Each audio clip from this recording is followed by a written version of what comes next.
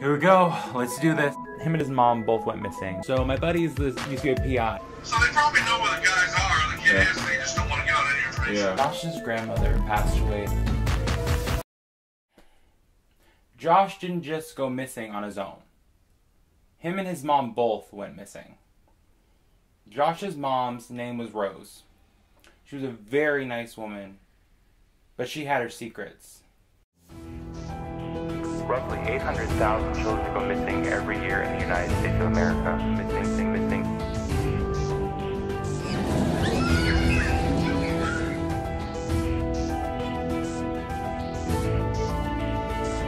That is about 2,000 per day. 2,000 missing. My friend went missing, but I'm gonna find him.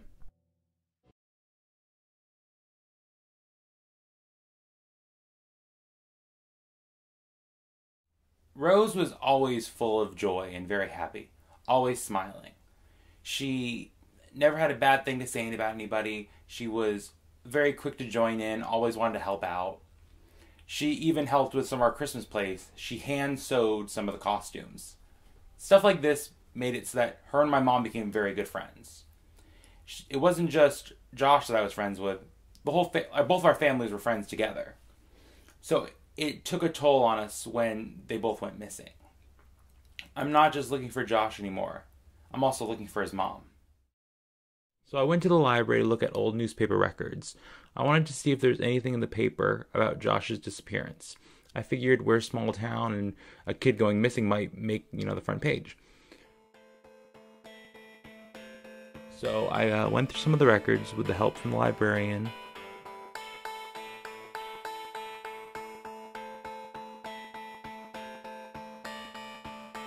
They had records all the way back to the 70s.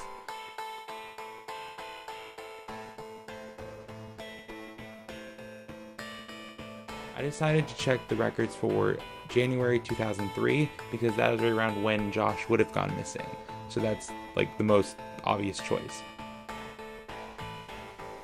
So when I found the actual tape for January 2003, we put it in the machine.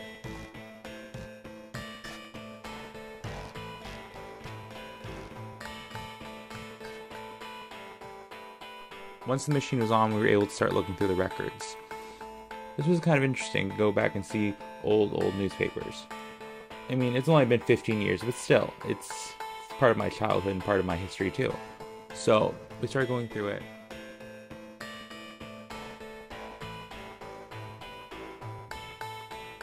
And there was a huge amount of stuff to go through. I mean, it was only 1 month, but still there was a lot of different pages and a lot of different records we had to look through. There were so many pages, we just had to scroll through them one page at a time.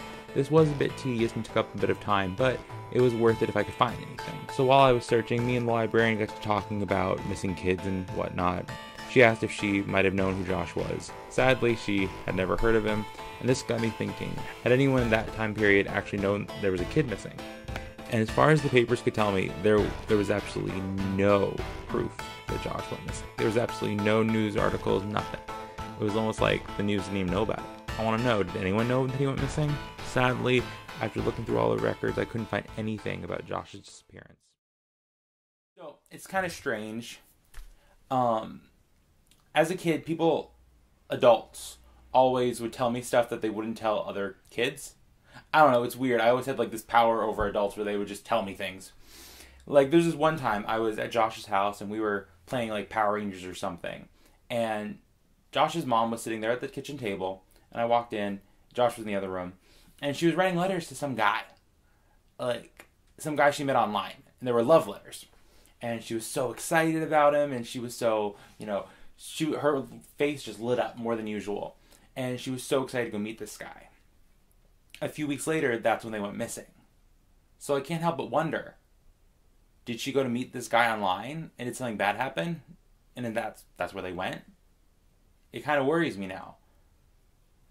How many people go missing online from strange people they meet? Is that why they never came back? I wanted to do a little search for how many women actually go missing from online dating. And what are the statistics about that? So, Here we go.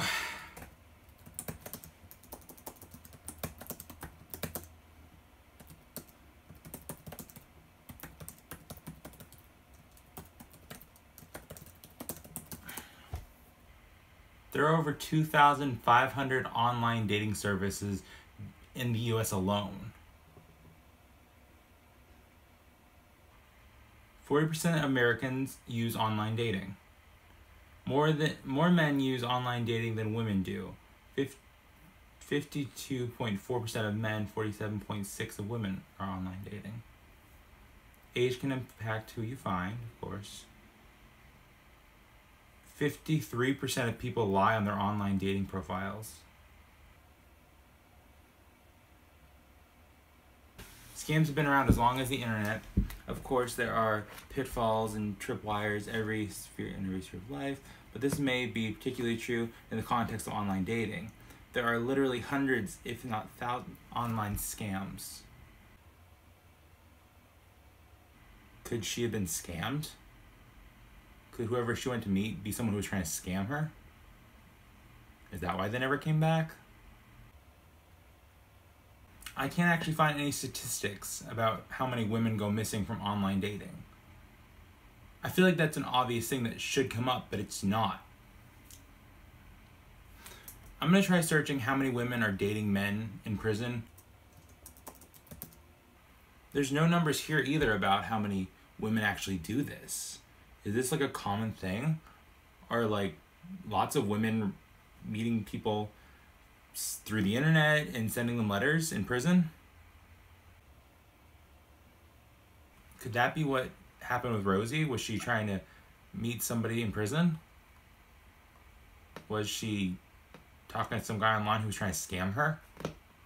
Honestly, there's so many outcomes to this of meeting people online. Seems kind of scary. I really hope that Josh and his mom are off somewhere living with some great guy who, gave her the world and made everything better and everything's just amazing. But I have this gut feeling that it's something way worse. I don't know. Stuff like this doesn't always go right. So that's why I kind of wanted to talk to a law enforcement person about this kind of stuff.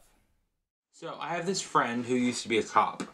I wanted to do a little interview with her to find out what exactly she knew about missing women, missing children, how the procedure worked, all that kind of stuff.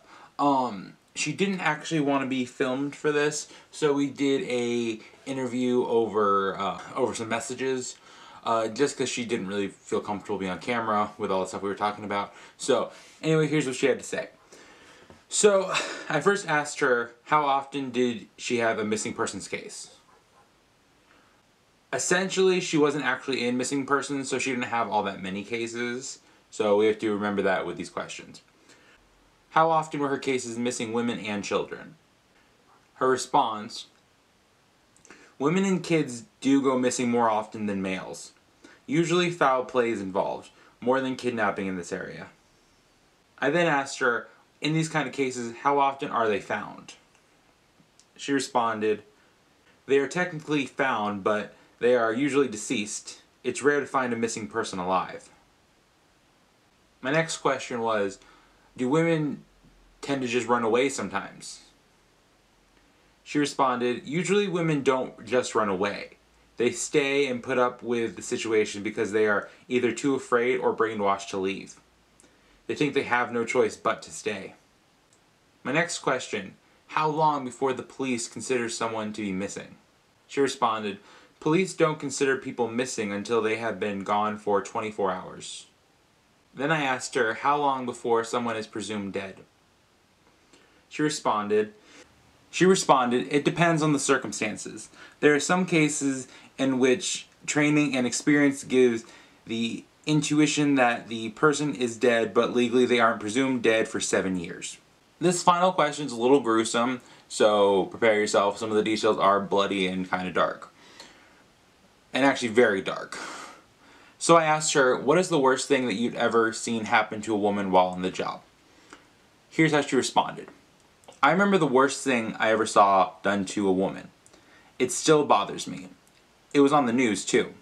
This lady is in her 40s, had moved from her home state to where we live to get away from her boyfriend. He was one of those, if I can't have you, no one will types. She had moved in with her daughter into one of the apartment buildings. The boyfriend tracked her down and waited in the parking lot until the daughter left for work. He kicked in the door and stabbed the woman multiple times. When we went into the apartment building, it was like a scene from a horror movie. There was blood spattered fucking everywhere. It started from the front door, all over the walls, floors, and ceilings. It led down to the bedroom where the carpet was soaked. She went on to pretty much tell me that they did sooner or later find the guy, and it took 6 of their cops to take him down. That kind of scares me a little, because if something like that can happen here in my safe small town, anything could happen. It really makes me worry about what happened to Josh and his mom. My mom and I were friends with Josh and his mom. We did a lot of stuff together. We were great friends with them. And nobody seems to remember Rose or Josh, except for me and my mom. So I really wanted to sit down and talk with her and see if we could piece anything together about what happened to them. So I sat down with my mom and talked to her. You were friends with Josh's mom, Rosie. Mm-hmm. Okay. What exactly do you remember her? Like, what's the first thing that comes to mind when you think of Rosie? First thing I actually think of one of those fun-sized individuals. She was about the same height as me, same kind of build as me, and I think the two of us together just kind of tag teamed up like that because we were both the same, and we both had one son, and we were dealing with that. But she was always very bright and joyful, always kind of like laughing and eager to try fun things and do activities and do stuff like that. Okay. And do you remember when you actually, like, the first time you actually met her? Do you remember how that went? I remember I was children's pastor at the church, and can't remember if it was Dorothy brought Joshua back to the back children's area first.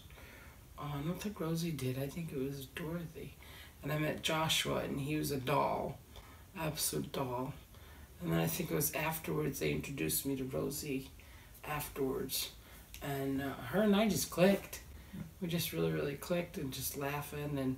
And she liked to, do fun things and cook and bake and stuff too. Okay.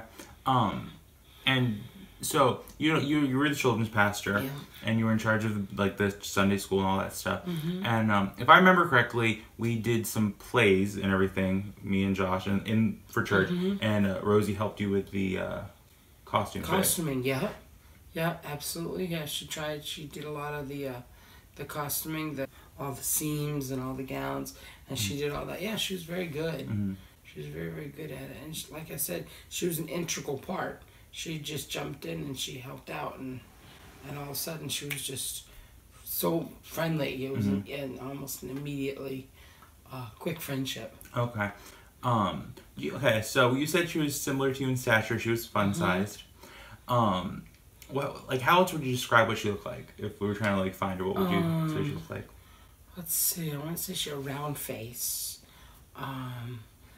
Big, kind of like, she liked to do her eyes up big. And she liked to do her makeup up full. And her hair was kind of curly, blondish, kind of.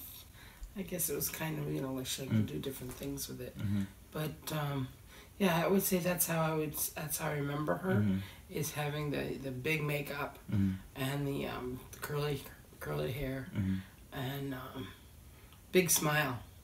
Big smiles. Okay. So when they actually went missing, you were with me when we found out. Like, what was your initial thought when you found out that they just disappeared that night? Or what was your initial thought? Well, I wondered if something was wrong. I mean, I can't remember totally. Josh was a little bit, step back the times before that they actually disappeared. He wasn't quite as exuberant, and his go. He was kind of reserved, and just the fact that when something like that happens, when you finally just kind of like just go and they disappear and nobody knows where they go. I know Dorothy was upset, very, very upset, and I guess in my mind I had said there's something is going on. There's something seriously going on, that here I thought she was being part of the community, part of us, part of friendship, but you also knew somewhere in the back that something wasn't quite right. And so I guess I kind of just stood back a little bit to listen to what everybody else was saying, because I didn't know the whole story of their background. But something wasn't quite right, that they needed to just go and just leave wherever they were, everything behind. Okay. Like, I personally remember that Rosie was talking with some guys, like she was writing love letters and stuff. And like, did you remember, because I mean, you know, surprisingly people tell me a little bit more than they do most children for some reason. Do you ever remember her talking about like a boyfriend or someone? I want to say I noticed there was some guy that she was writing that she was really excited about. I don't know if he was from prison or if he was an online dating, but it was somebody she didn't really know that well, but they had been writing back and forth, and she was all excited about it. And so, but I don't know that was a positive thing, but she was excited. That might have caused problems, but she was all excited about it, and the fact that, you know, there was somebody else that was excited for her, and excited in her. And okay, but it wasn't really like, Dorothy wasn't particularly excited about her writing some guy. No, she was not happy about it at all. So there was some dysfunction there. Yeah, there was definitely some dysfunction. So, like, at least from what I remember, that it was more one of those things where it wasn't, like, towards the end, it was surprising that they went missing, but it wasn't too far-fetched. It wasn't like shocking, because it was like they were starting to get a little more.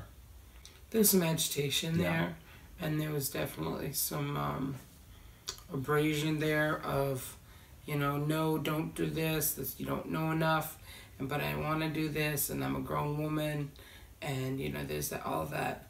You got a grandmother who is just devoted to her grandchild and doesn't want to have anything happen to him, but then you also have the mother and the child, and the mother's trying to take care of her and her child. So yeah, there's definitely some rough roads in there, and that's to be understood. Yeah. No, I mean, especially because, you know, it was, you know, Rosie was Dorothy's daughter-in-law. It wasn't her daughter. It was somebody that was, you know, it was her son's girlfriend, wife, whatever. Yeah. And so I guess it does make sense if she was looking into somebody else that it might cause a little family dysfunction. Yeah. Okay, so you knew them both pretty well. What do you think happened? Honestly, I think Rosie decided to take matters into her own hands. It was her and her son from the beginning, and she took Josh, and she took him, and they went to figure out about this guy that she'd been writing with. Like I said, I don't know if it was a guy from prison or a guy online dating. Back then it wasn't as big as it is now. But I think she went to pursue it. And she had to do what she needed to do for herself. And that's what she left.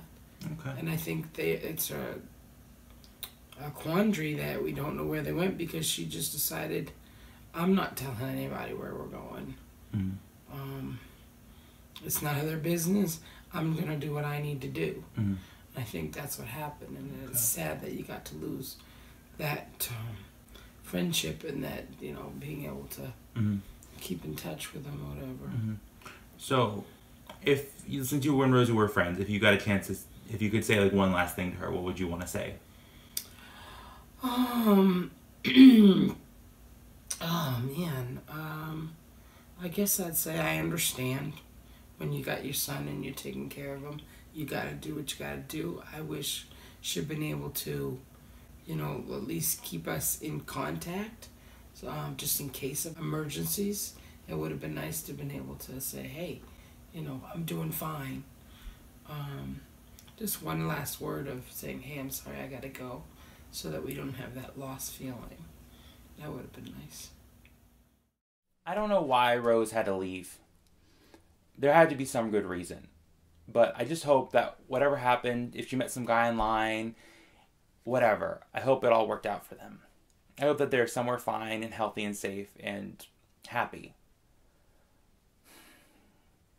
If Josh or Rose are watching this, by some strange chance they see this, please just reach out. I'm worried. We worry about you. We just want to know you're okay. And if someone did hurt them in any way, and they happen to see this, just know, no matter what, someone is looking for them, and someone cares. And I'm not going to give up. I will find them.